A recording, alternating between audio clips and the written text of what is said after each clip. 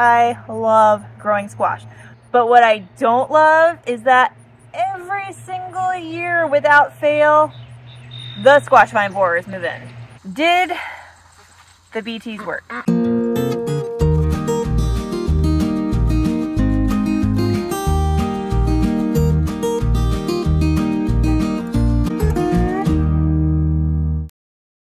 Hey guys, Amanda here at the Front Acre. As you can see, I am in my garden, specifically with my squash. I've got a blue Hubbard here. I've got some, looks like maybe an acorn squash here. There's some delicata, some butter squash hybrids, pumpkins, all of the squash. Got some zucchini over there. I love growing squash. But what I don't love is that every single year without fail, the squash vine borers move in and wipe them out. Now, last year I planted a blue Hubbard squash, which acts as a trap crop.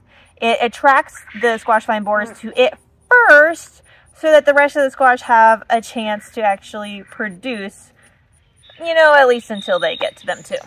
And it really did work. Last year, the blue Hubbard got completely wiped out, but the rest of the plants were able to grow and produce before they eventually succumbed as well. But we still did get a really good crop, which was wonderful. I keep trying to find ways to really combat these squash vine borers, and if you saw in a recent video with my summer garden tour, if not, I'll go ahead and put it up here and the link, and you can go back and watch that to see the rest of the garden. But in that video, I mentioned that I had struck up a conversation with another local farmer at the farmer's market. And we were talking about the squash vine borers and how terrible they are. And she gave me a couple of tips. One of them was to plant radishes around the base of the squash, which I don't know if you can see in the video here, but we have, well, my son planted these very densely. Right here's a little carpet of radishes here. But then another tip she gave me was to actually inject some BTs into the stem. If you're familiar with squash vine borers, the adult is really kind of a attractive moth. Excuse the ducks. They're right behind you. The adult doesn't really do much damage at all. The problem is when the adult lays her eggs, those larvae or caterpillars bore into the squash vine and eventually eat it to death, which is our problem. So, she mentioned injecting BTs directly into the stem, and that would kill the squash vine borer larvae that cause the problem. If you've been around here very long, you know I grow my garden organically. I don't usually like to use any kind of pesticide or herbicide at all, even organic. But I'm getting really tired of losing my squash every year to these guys. So I'm going to give it a try. This is an organic pesticide. It's actually a bacteria that when it gets into the alkaline stomachs of the insects, it releases a toxin in that alkaline environment that causes them to die. Now, humans have an acidic stomach, obviously, so it isn't a problem for humans. So between that and the fact that I'm not actually going to be putting it on the fruit or even the leaves where it might injure beneficials, I'm going to be injecting it directly into the vine. For those reasons, I feel okay about trying it out.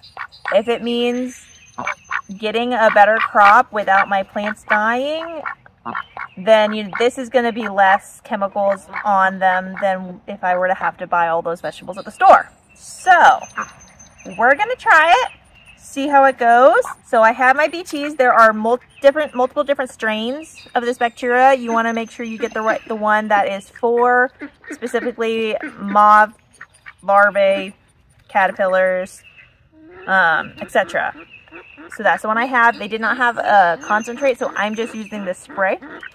I also have a syringe and a needle, just using what I have on hand. So this is actually a Sharps one. These are for the goats, but now they're for using it for the garden. And then just a jar to put the BTs in for using with the syringe, because spray bottle not working so good. So let's try it. As you can see, I have already got damage on these, especially this blue Hubbard, you see it is wilting. We've had rain all day. This should be the happiest plant in the world, but as you see, it is not. It is wilting, and that's because it is actively dying because of these worms. So we're going to treat this one first. You can see that there are, when you see this, what's called sawdust coming out of the little holes in the vine, that is where they have eaten their way in. That is where our problem's at. So that's where we're going to inject. I'll get a couple of doses worth in here because I'm going to check over the rest of these as well, because I think these are starting to get some as too. Now, according to our research, we're going to need 1 ml or 1 cc per injection. So I have a 1 ml syringe here. I figured that would just make it easier. Just go ahead and fill her up each time. All right, let's do this. The articles that we read said to inject anywhere. We've seen some that said 1 inch above the soil or 2 inches above the soil, 1.5 inches. Also, it mentioned injecting 1 inch above your hole. So I'm just going to go up here where it's kind of 2 inches above the soil and 1 inch above the hole, and hope for the best. Now, when squash vines mature, they actually get hollow in the middle, and that is where our buggy is living.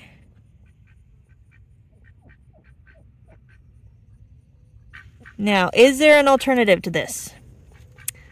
Yes and no.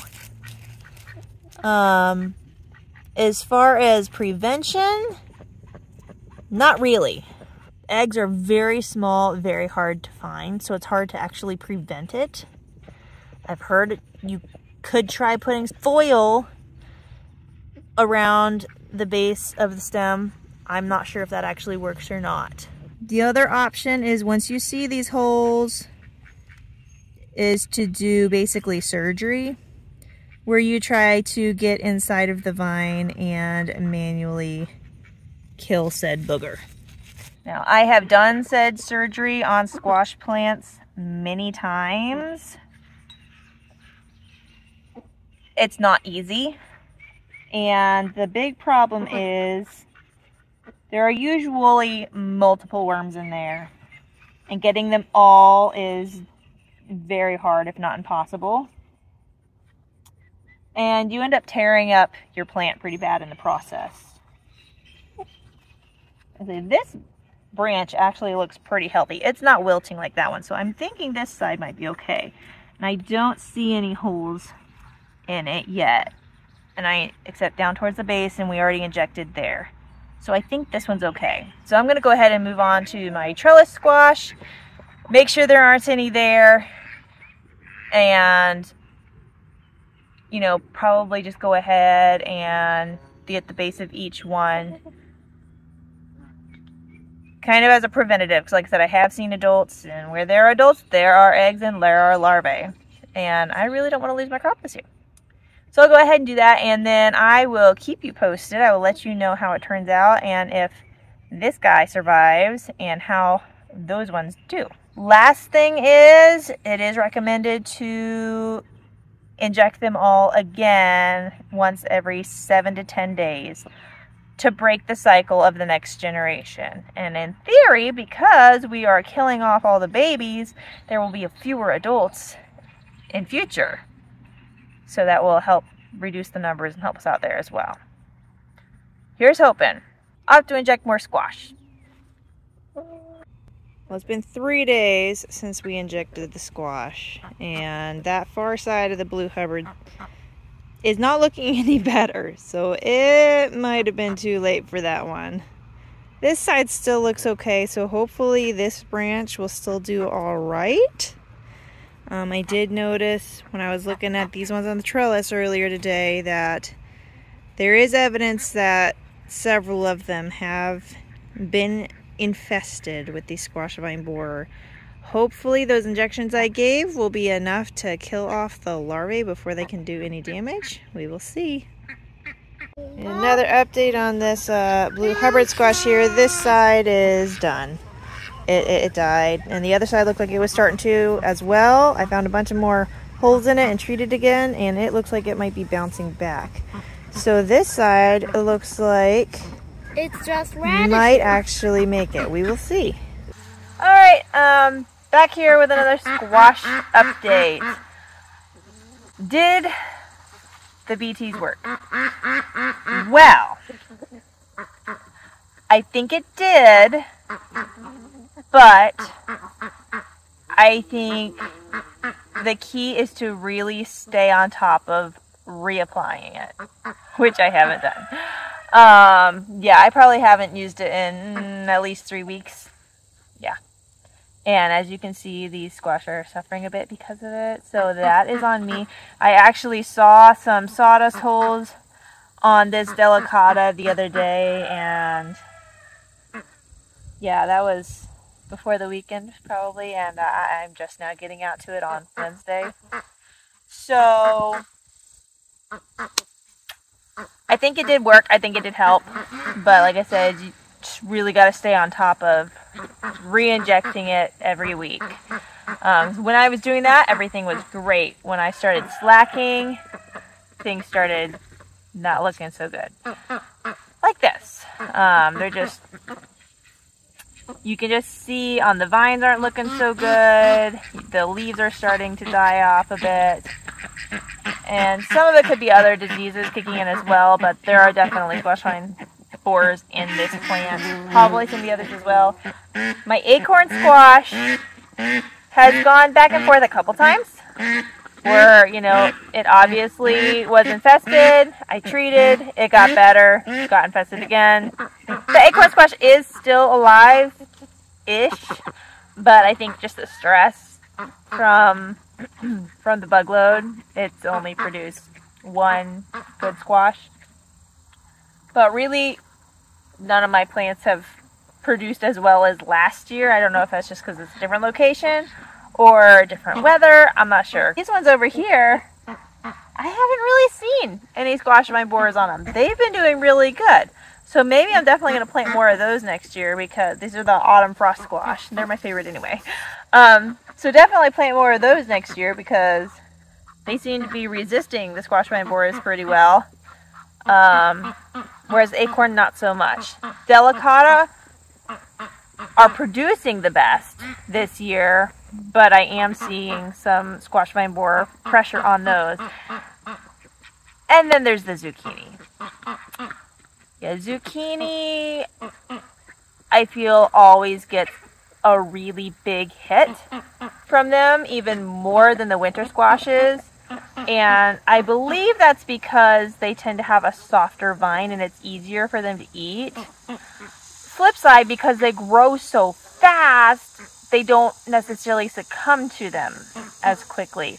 They only just died like this past week. I just pulled them out the other day because the one was still alive and still had some flowers on it, but it just was there. It was gotten to where they were at the root system and it was just done. So I pulled them out. But it did produce a lot of squash first. So I did get a lot of squash out of it, which I'm happy with. So that's okay. And actually, I think I only treated the zucchini one time because it is away from these squash. I just forget.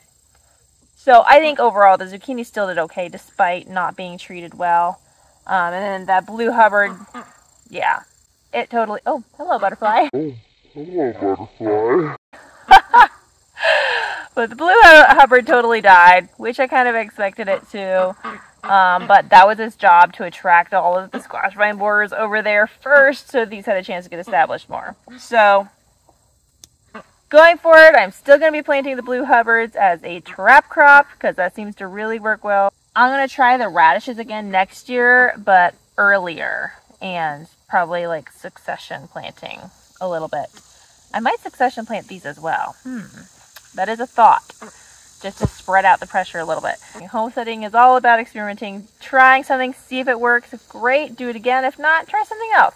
That's just how it works. And then definitely going to be planting more of the autumn frost and probably the delicata, but maybe skipping out on the acorn that aren't really doing so hot and not really holding up against that pressure. Same with the pumpkin. I only have the one pumpkin, and yeah, I don't know. I think it's definitely suffering from the squash vine borers.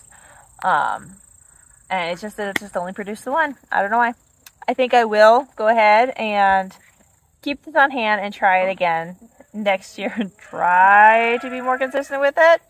It gets hard when all those other harvests start coming in. We've had tomatoes out the wazoo lately, and after spending all morning picking or preserving those, the last thing I want to do is to come out here and inject squash. But, you know, such is life. Sometimes you gotta do things you don't want to do. So, that being said, I'm going to go ahead and inject these ones that I'm seeing some activity on, and hopefully we'll get several more squash before the end of the season. So I hope that was helpful for you. I hope that gave you a little insight into a possible solution for your squash vine borers if you suffer from them. If you do struggle with squash vine borers, please leave me a comment down below and let me know some things that you have tried. If they worked, if they didn't work. I would love to get other input and hear other ideas from other gardeners out there, because like I said, you'd never know until you try something. On that note, until next time, I hope you have a wonderful, blessed day and week. Happy harvesting. See you later.